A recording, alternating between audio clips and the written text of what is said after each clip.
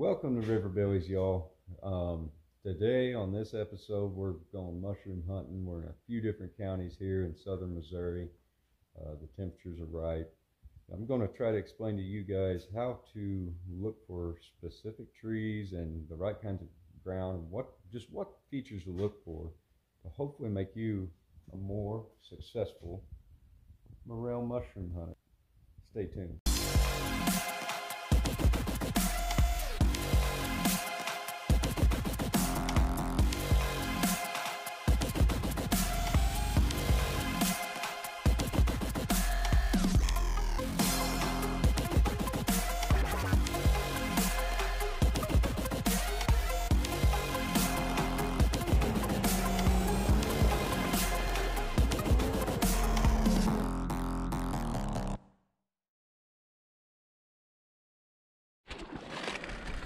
Welcome to Riverbillies.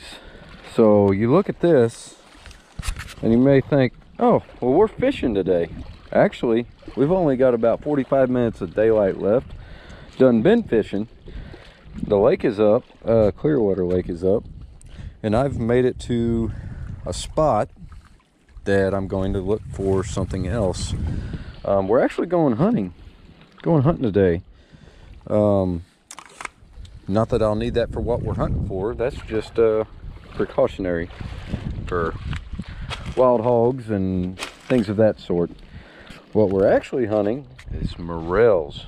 Missouri morel mushrooms.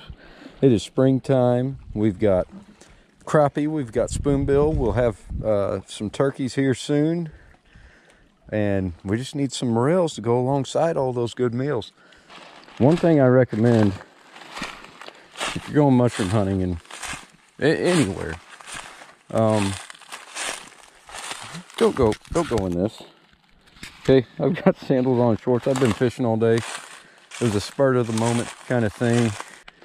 So you guys know, this is what a small stand of birch looks like. Now, river birch, it's easy to tell from other trees because the bark, you have this. This is what the Indians use for fire starter. It's a great fire starter. Crumple that up. I mean, it's paper. It's basically paper. And they get a lot bigger than this. There's some persimmons mixed in this particular stand of birch. This great mushroom habitat, especially if you're in a river bottom or near a river or creek. Having a water source nearby is a huge deal, but this is a few days later. I've got jeans on, and I'm in an area, a lot of thorns and rose bushes and blackberries and all that. So this whole video is kind of a compilation of several different areas and places that I'm trying to give you guys a little bit different landscape here, and it's actually spread out over a couple different counties here in Missouri, so that I can kind of show you what to look for in different spots. And not every place is the same, but normally if you can find mushrooms in an area, look at your surrounding trees and the features around you. You know, maybe you were on a specific northeast hillside or whatever it may be. Look for those same features still in the general area, but maybe a quarter of a mile down the road you may see those same features, and there's probably going to be mushrooms there too. Sometimes there isn't. They won't, like one spot over another, that look identical. But you can see here I'm really wading into the rose bushes and briars and stuff here. So it's not the greatest place to have shorts on. Youch, stickers.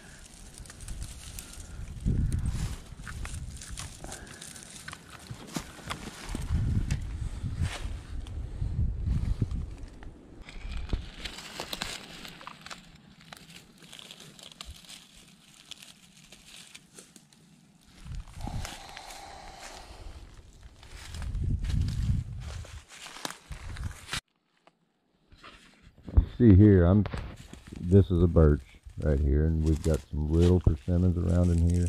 Even before, when I was finding them in those thorns and stuff, I failed to mention there's a huge birch right beside that.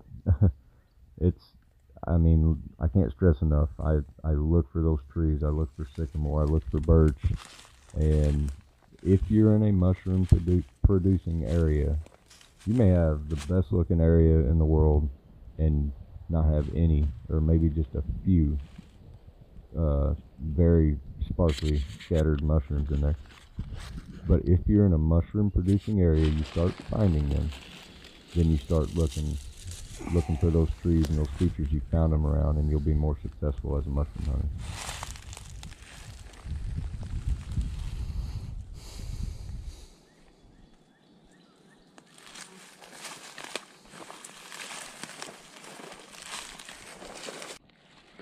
What are you looking for? Ash and birch, persimmon. This is birch here. I look at a distance. I pick out a big birch or sycamore or another tree I'm looking for, and I'll walk to it. Or I even see them, spot them from the road and stop and go look. We've got one again down in the brush.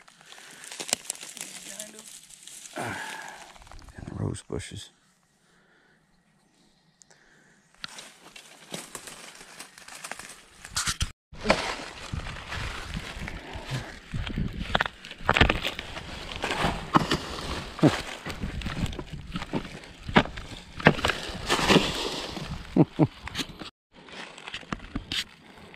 Let me know in the comments if you guys know what this is.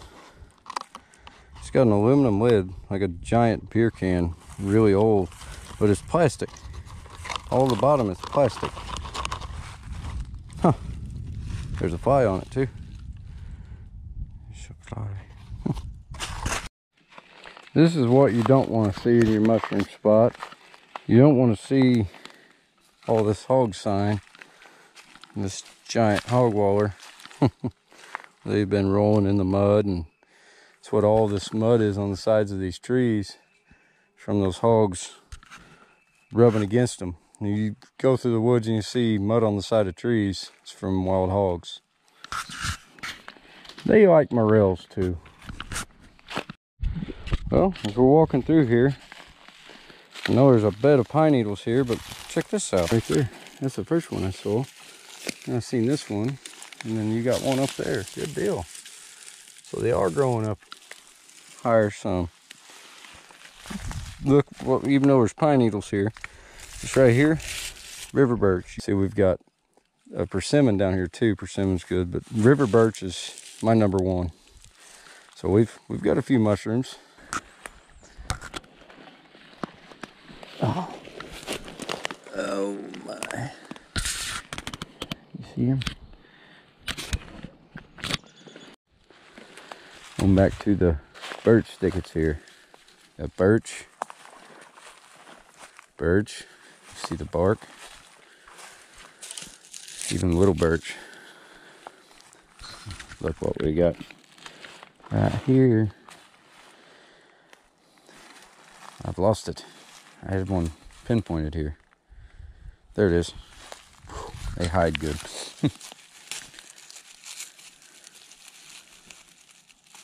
There it is. Let's see if we can get some more. Got young persimmon, birch, mushroom.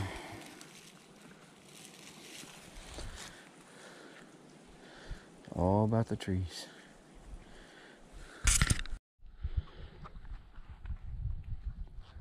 Now that's a nice one. It's been there a little while though. Try to cut off some of that bad, soak it in the water, rejuvenate it some. Cut off some of this stuff here, and it'll actually still cook right up and be fine. Yeah, that's a nice one. Look, there's another one. Another nice one. Same condition. It's a little burn up. Been there a while. Of course, we've had a couple frosts, and that's does some damage on them if they aren't protected. Look, there's another one right there. Same deal. If you look, I am actually in little stand of persimmon here. But we've got birch, bigger birch around us here. Well, decent sized birch. So, same deal, those trees. I'm trying to look down in here, this grasses are hard. You can see that one right there. They're hard to see. Now, this one was protected a little better than those other two, because it was down in the grass. It's still past prime, but again, that's another one of them.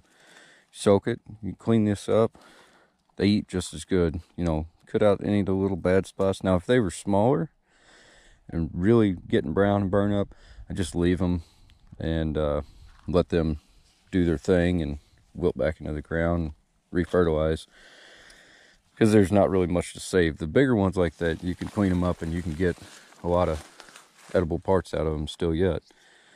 No problem. Still in the same area. I found that big one there, one there, one there, one there, all quality size. And I mean, the longer you stand here and look harder and harder, I got an untied shoe.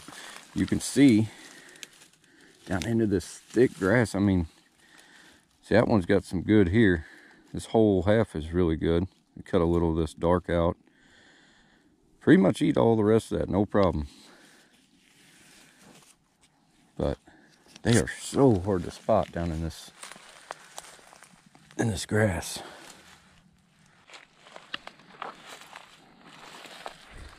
This one's pretty fresh. Looks like it survived the frost and the snow we had.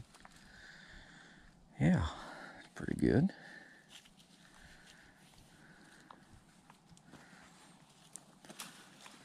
Bag's starting to fill up, man, with them great big giant ones.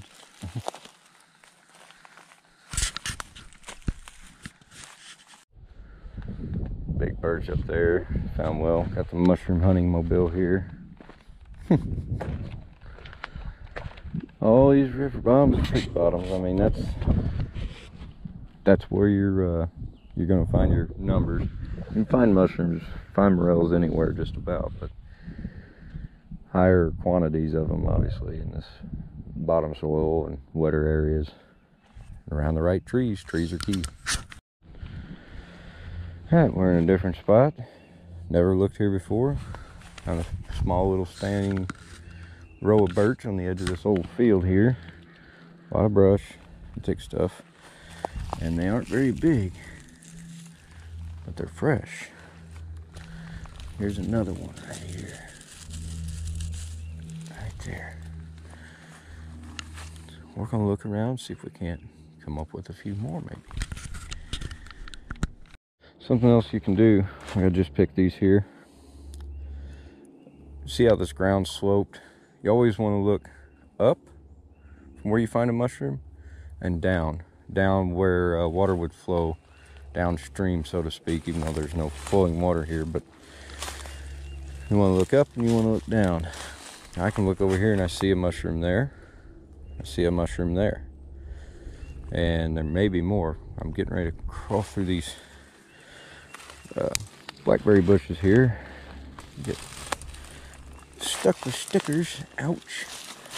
This one, the top's just a little bit burned up on him. Just snip that right off and it'd be good to eat. This one here's not bad. Not bad. Again, I mean, we're right here by a birch. Still in this line of birch, but this is somewhat downstream, so to speak, from those I found up there. I'll look a little farther down and I'll look back this way. I see one peeking out over there. See if I can get through this now. Yes. Ouch. Got a few peeking up through here actually. I'm gonna go ahead and get this one. When you find them, you just want to set or stand or whatever, and that's in that spot. You want to really search out good. Start at your feet and just work your way out. Like here, look, see how that one's hiding? I could have walked past that 10 times and never saw it. Trying to figure out how how in the world it's growing where its stem's at. It's got some vines and stuff. I don't even know if I'll be able to pick that one. Jeez. Yeah, okay. Really odd shaped mushroom there. I left the bag in the Jeep because I was just more or less kind of checking this spot out, but starting to find a few. I get to a point where I'm not looking for a mushroom.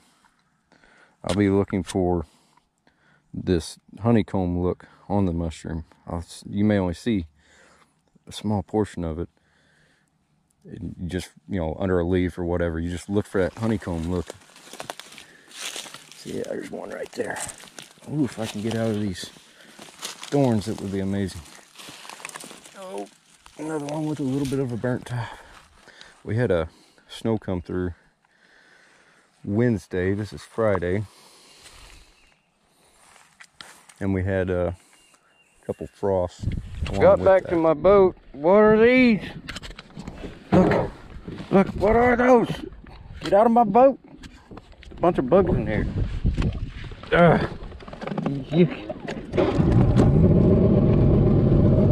Come on, dang it.